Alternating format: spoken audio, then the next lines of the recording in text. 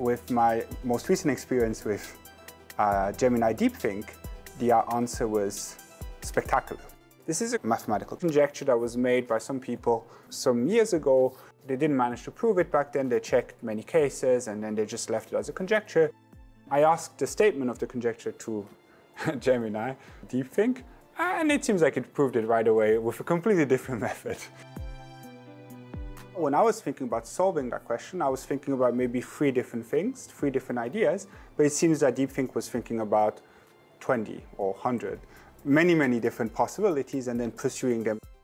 The DeepThink mode that the users will get access to is basically very similar to the DeepThink mode that we use to achieve the gold medal standard at the IMO. So the achievement of IMO is